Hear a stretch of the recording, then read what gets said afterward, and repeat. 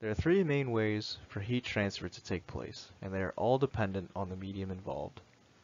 Conduction occurs in solids when their molecules vibrate faster and faster until all of the thermal energy has been evenly distributed. Conduction mainly occurs in solids where the molecules are very close together, and the ability for a solid to conduct energy is measured by the material's thermal conductivity. Convection occurs mainly in fluids. Particles in fluids aren't fixed into a rigid shape. Therefore, particles in warmer regions of a fluid are more spread out compared to particles in colder regions of a fluid, causing differences in density. This difference in density can lead to convection currents, which allow for the circulation of warmer particles to rise, while colder particles fall. And the last method is through radiation. Radiation occurs when energy is carried by infrared waves in a vacuum, and the hotter an object is, the more radiation is emitted. In this presentation, we're mainly going to be focused on conduction and convection, as they are the two main heat transfer mechanisms involved in the heat transfer devices used in espresso and coffee machines.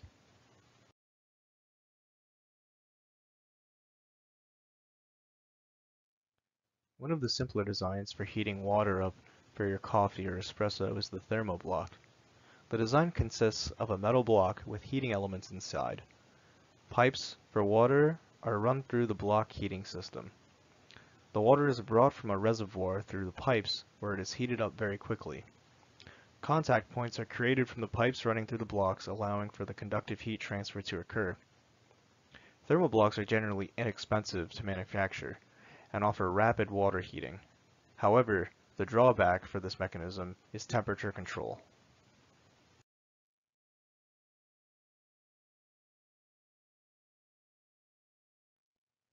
A basic type of espresso maker consists of a single boiler to heat up water required for steaming and brewing. While this method of heat exchange is cheaper and easier to maintain, this limits the coffee maker's ability to heat up and cool down to precise temperatures required for a quality product. After pouring the water into the boiler, the temperature must be selected for either steaming of the milk or brewing of the coffee. Ideally, the milk is steamed first so that a higher temperature is initially selected for evaporating the water. Once the water is evaporated and the milk has been steamed, the temperature is then decreased to the necessary temperature for brewing. The boiler cools down to about 200 degrees Fahrenheit for the optimal extraction temperature. But you need to be careful at this step. If the water is too cold, the result could be a flat, under-extracted coffee. If the water is too hot, there will be a loss in the quality of the final brew. In the figure depicted here on this slide, the design of a single boiler is illustrated. From the reservoir, a pump moves water into the boiler. The user first sets the boiler to the steaming mode to steam the milk. Following this, the boiler is cooled to the brewing temperature and the water is sent through the group head to make the brewed espresso. The steamed milk is added afterward as the final step required for making the espresso.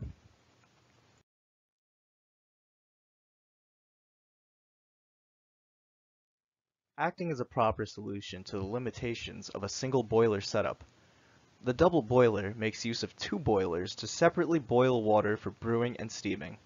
The temperature of each boiler can be adjusted independently of each other, eliminating the need for cooling flushes and saving valuable time for the user. More importantly, this provides the user with more consistency when brewing due to the elimination of inconsistent heating and cooling. In the figure below, the design of a double boiler is illustrated. From the reservoir, a pump moves water into the dedicated boilers for brewing and steaming.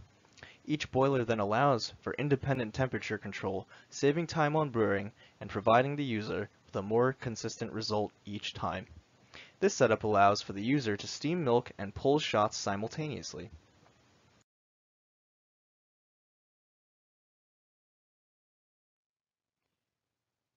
In the picture on this slide, the design of a heat exchanger for an espresso machine is illustrated.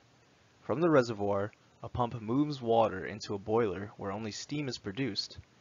The boiler in this setup is strictly for steaming, but there is a heat exchanger inside which heats a water stream to the appropriate brewing temperature. This allows for the user to pull shots and steam milk simultaneously.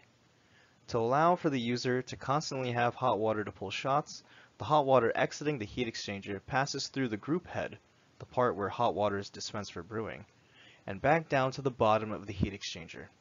However, as a result of using the heat exchanger, controlling the temperature of the hot water is much more difficult than in other mechanisms.